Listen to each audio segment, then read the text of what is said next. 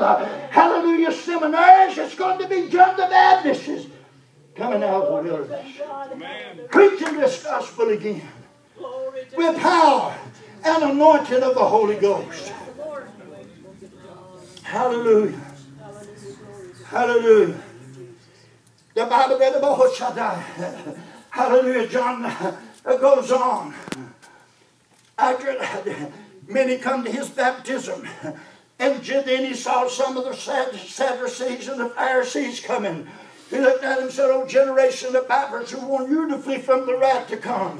He said, "Bring forth fruits meets worthy of repentance." John wouldn't baptize everything if it didn't have fruits of repentance. He didn't baptize. Repentance has got fruit. And if you've been repentant of your sins, you've got fruit. And it'll be a fruit to manifest to the world that there has been a change made in you. Hallelujah. And he said, now, then he goes on there. And they said, we be of Abraham. We are the seed of Abraham. He said, God could take of these stones and raise up children unto Abraham. He said, now the axe is laid at the root of the trees, and therefore every tree that bring forth not good fruit is hewn down and cast into the fire. He said, I indeed baptize with water unto repentance, but he that cometh after me is mightier than I, whose shoes I'm not worthy to bear. He shall baptize you with the Holy Ghost and fire, whose fan in his hand, and he will thoroughly purge his floor. He'll gather the wheat into the garner, but he'll burn up the chaff with unquenchable fire. Praise the Lord. Hallelujah to God. We need to tell the world she's going to have to repent. Hallelujah to God. I'm going to say to the church world, we're going to have to repent and turn back to God with all of our heart. Hallelujah to God. It's not just in the four little walls that we are in, and we think that we are the church. If that's what we think, then thank God there's something wrong with us. Amen. Hallelujah. Praise the name of the Lord. Hallelujah. I read that little book last night, and it talks about, they told me their story. This one brother, his name was David. He went to this brother and sat at him and began to tell him what he saw. He said, I lived half a mile the other side of the grandstand station. Hallelujah. He called it the farm. The warehouse was another half a mile. He said, when I passed the grand station that day, he said he looked out, he thought there was a tragedy that was happening. But he realized that people coming out of all the world was coming across around into the grand station there, and they was falling out and under the power, speaking in other tongues. The power of God was manifest half a mile down the road, and they sat around the building for about several blocks around. There was a ring of blood all the way around. People come when they crossed that blood line, they were being healed. Hallelujah. People being baptized with the Holy Ghost. People are being saved and delivered. The Lord was there that day. I want to tell you, I never read nothing like that meeting was. Hallelujah to God. And that brother said we will have another rerun of that. If we will have that run, and so 1 year it went into 60 nations, in 6 months it'll be evangelize the world, and the church will be gone down to Kotai. And somebody said, I don't believe it. Praise God. We take the love of Kotai. We put the limits of God, and we thank God you can't do nothing. Hallelujah. We're living in the end, God, and hell is the world. And God's going to give her one more jar like the world has never known. Hallelujah, Jesus. Hallelujah. Just young people going up and seeing miracles of healing taking place. This one brother said he walked up to a man, his face was bloody, red, poison in his face with rotten teeth and bad gums. He walks up to him and began to talk to him. He prayed, nothing happened. He said, do you believe this? He said, yield to it. And he said that time he prayed, his face cleared up. In his mouth come new teeth and his gums was healed.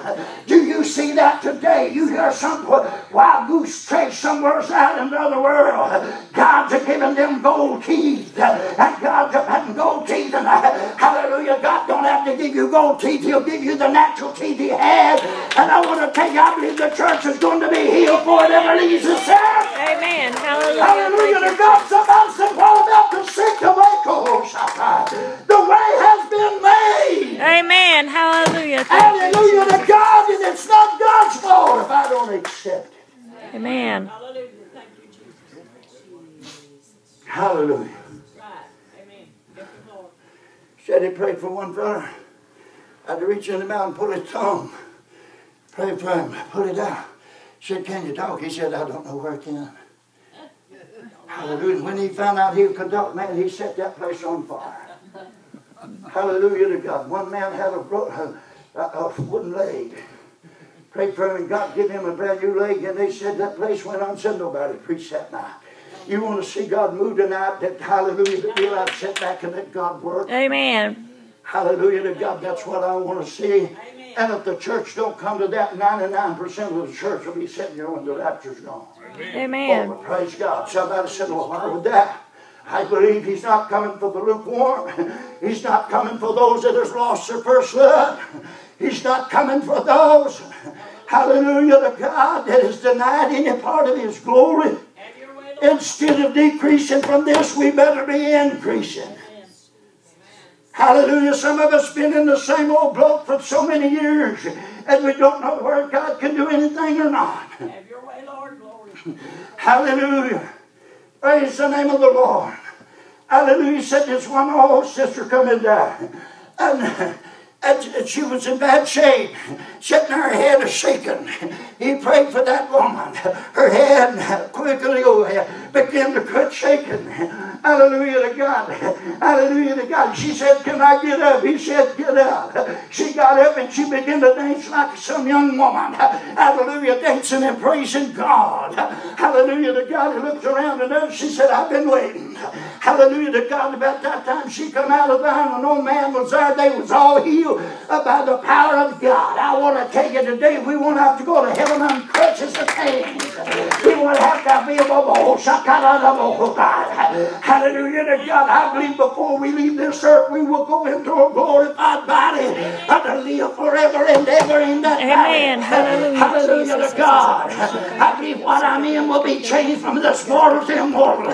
This corruption to put on incorruption. Hallelujah to God. We will be changed in a moment and a twinkling of an eye.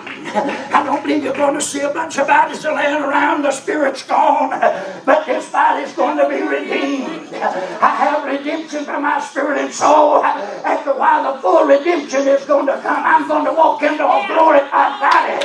Hallelujah. Thank you, Jesus. Hallelujah. Glory be to God. Hallelujah. Glory to God, wonderful Jesus. Hallelujah. We've got to repent. We've got to repent of unbelief. Hallelujah to God. If there's any unbelief in me, that I've got anything that God wants to do, I want to come clean. Amen. I want to overcome unbelief. The biggest sin there are in the church world today is unbelief. Unbelief is sin. Whatsoever is not of faith is sin. Amen. Hallelujah. So what we have, hallelujah, we was in a service one time and there was a prophecy come forth. The Bible said it's unbelief that ties God's hands. Amen. Jesus went in a place that couldn't do no mighty miracles because of unbelief. Amen. He healed a few sick folk there, but because of unbelief, he was not going to waste his time among the unbelievers. Oh. Unbelievers, praise God. Do we believe that Jesus said, these signs shall follow them that believe in my name, shall they cast out devils? You know, they'll say they shall cast out devils, and the Bible didn't say they shall cast out devils. The Bible said, shall they cast out devils? You make to lay hands on somebody and they'll be healed, but when it comes to a demon-possessed person, you better have the goods. You may go out of like the sons of Cephas. You may go out of there torn, wounded, and everything else. Hallelujah to God. The devil knows who's got the anointing and who does not have the anointing. That's right. Hallelujah to God. You can confess all you want to, but the devil knows all about you. Hallelujah. Somebody said the devil don't know nothing. I've heard people say the devil is dumb. He don't know nothing. Praise God. I read in the Word of God, he's wiser than Daniel. And if it's wiser than Daniel, praise God, there are things the devil knows that mean you don't know. Hallelujah. One brother said the devil don't know nothing about the anointing. Hallelujah to God. He had him a fit for a while. The devil knows more about the anointing than you do.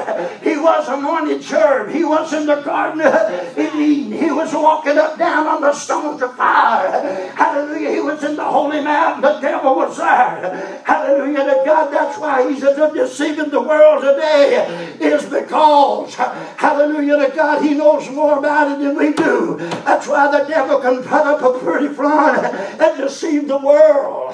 Praise God. Hallelujah. If you could see the world today as God sees it, you'd see multiplied thousands heading in the wrong direction and under a name of a religion. We are the religion. God didn't bring religion into the world. He brought a Savior. He sent His Son to be the Savior of the world. Jesus didn't bring a bunch of religion into the world. The religious hated Him in His days. And they hate Him in our days today. Jesus exists.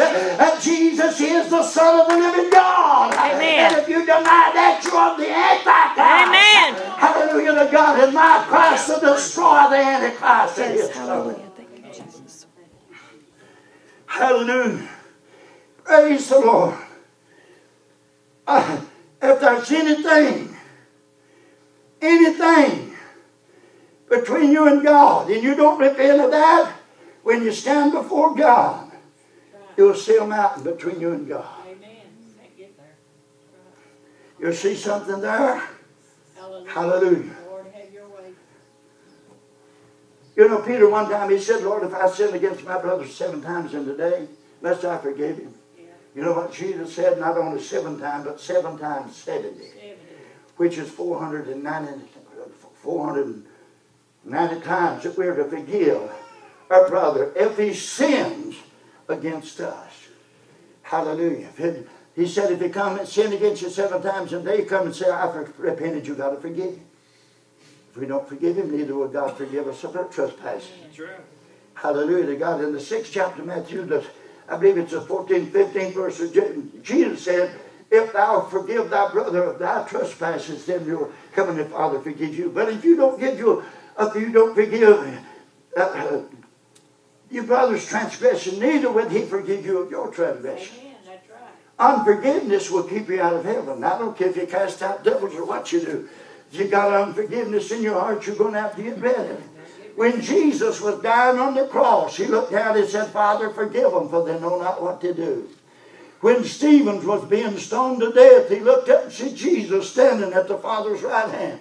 He said, Father, lay not this sin to their charge, for they don't know what to do. In other words, they don't know why. They're killing me, but they're sending me on my journey. Jesus standing at the right hand of God saying, come on, Steve. Come on, deacon boy. You don't have to deacon no more. Hallelujah. You're going to be with me forever. Amen. Hallelujah. The martyr of Deacon Stephen. He preached a message. Amen. That day, he got down to a place, he looked at him and said, you're stiff-necked and uncircumcised in heart. You always do resist the Holy Ghost, even as your father did so to you. When he said that, the Bible said he cut them at the heart. And when he cut them to the heart, and when he said to see Jesus standing at the right hand of God, they stopped their ears and they would scream. They stoned him to death. Hallelujah to God, saying, we'll get rid of this rebel. We'll get rid of this man. He's a hindering us. You know, today hell don't want the church around because we hinder the devil in his plans. Thank God today, and if we're not a third to the devil today, then we're not in this thing. Hallelujah. Glory. Somebody said, well, I don't want to be persecuted. You're going to be persecuted, and it's coming. Praise God. I said it's coming, and if you can't stand it now, get out of the kitchen if you can't stand the heat. Hallelujah. Thank you, Jesus. Today, the preachers like they want to be, they